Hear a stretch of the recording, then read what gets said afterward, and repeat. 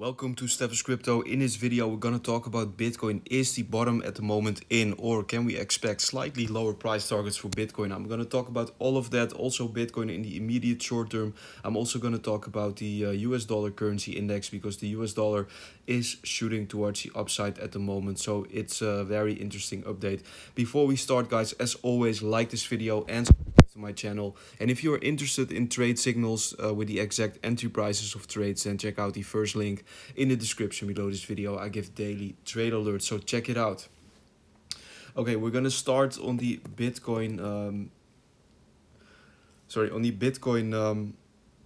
chart here against the US dollar. Let's go back to that chart. I think it was this one. Yeah, so we are here on the daily time frame on Bitcoin, and I'm gonna remove everything from the chart here. What is pretty interesting to see here is from off the high here made on the 10th of November at $69,000, Bitcoin came down in this correction. And there are different ways how you can count this towards the downside. In my opinion, the most likely scenario at the moment is a WXY correction. And why is that? Because I can clearly count let me explain to you.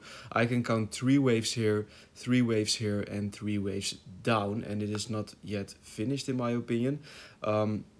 So WXY correction always consists of a 3-3-3 structure. So in the difference between an ABC correction is a 5-3-5 structure. But I'm going to tell you why I think a WXY correction pattern is more likely. If we draw a trend-based FIB extension from the top here at 69,000 to the bottom of this W wave and then to the top of this X wave here on the daily time frame, we can clearly see that the 1.382 extension of the W wave is at 17,189. So that is the target of this Y wave. If this is a WXY correction, then the target is the 1.382 extension at 17,189. So there's just a little bit more to go for Bitcoin. We are already at 18.4K. So that would mean basically a $1,300 drop from off this point, which is not a very big deal. And then we are making this lower low here. Let me zoom in a little bit, because the low was at 17.5K. But if I enable the closed candles here, we can actually see that Bitcoin is already forming a lower low here in terms of candle closes. And if I enable the indicators here, what we can clearly see is that we are forming a significant bullish divergence here on the daily time frame, where not a lot of people are aware of this on YouTube, I see. But this is something to keep in mind. So if we are going to go lower from off this point, I think the 17.2K area is a very likely target for this Y wave, where we could reverse and where the bull run could start for Bitcoin. That's definitely a very high probable scenario, because everyone is screaming for $10,000, $12,000, I don't know what not. Everyone is extremely bearish, and this is typical for a bottom. Typical at the low, everyone screams for lower targets. At the high of 69,000, everyone was screaming for 100K. So yeah, keep that in mind, guys. If I go here to the weekly time frame, we can already see that we are now already forming a weekly bullish divergence on Bitcoin. Yesterday I told you that when we were trading above 19.3K, that we need to break this low here on the weekly time frame to confirm a weekly bullish divergence, and that's exactly what we are seeing right now. So this is, in my opinion, the time to be very bullish on Bitcoin and not lose your focus, because we are having a weekly bullish divergence, which is a very meaningful signal which should not be ignored. So yeah, keep that in mind. And if we go slightly lower, maybe to 17.3, 17.2K, then the weekly bullish divergence will even become more strong. So keep that in mind. Very nice signals. Actually, I'm more bullish than ever at this moment. Everyone is bearish, and this is the time when we should be bullish, of course. So please don't ignore these bullish signals here on the chart. Very interesting to see. Yeah, so what is the next support for Bitcoin? We will find some support here at the 17.5K probably, but I do expect us to bottom out anywhere in this target area, which I'm going to draw out for you now.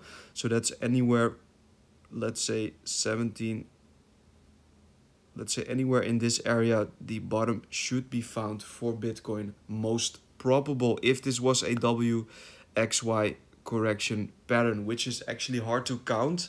Not a lot of analysts are agreeing on the correction for Bitcoin here.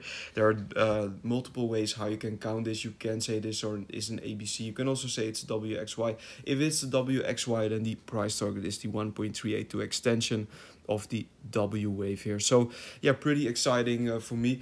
If we go to the US dollar currency index, we are actually seeing the opposite signal. So Bitcoin at the moment is completely oversold. We are seeing bullish weekly RSI divergence. But on the US dollar currency index, we are actually seeing the opposite. The weekly RSI here is losing a lot of strength, creating significant lower lows. And yeah, by the way, guys, I do think you can chart the US dollar currency index. I don't know why people think you cannot chart an index. I think we can definitely do that. We are extremely oversold. We have bearish divergence here, and I do expect this to roll over anytime soon. So keep your eyes out wide open on the US dollar currency index, the DXY. If I zoom in here to the 4-hourly time frame, we can also see that we are extremely overbought here. Sorry, did I say oversold? Overbought here. And we are even forming a bearish divergence here on the 4-hourly time frame. So yeah, pretty a lot of movements here in the US dollar currency index. So this can break down from any moment in time. I think these are the last meters to the upside, and I think the next bull run for Bitcoin is literally around the corner right now, and for the whole crypto market. So not the time to sell, in my opinion. This is the time to buy. The time to sell was around $69,000. The time to buy is right now. So we are here on the Bitcoin 4-hourly time frame, and yeah, let me zoom in here a little bit. So we lost all the support levels, and the next support will be here in this green box, most probable. We can also see that we are forming bullish RSI divergence here on the 4-hourly time frame at the moment. Let's see if that's going to be confirmed. If we go slightly lower, I do expect us to bottom out in this area here, and from there on I would want to see a very strong reaction towards the upside. So I'm talking about very high volume and yeah, big green candles towards the upside and breaking all of these resistance levels towards the upside.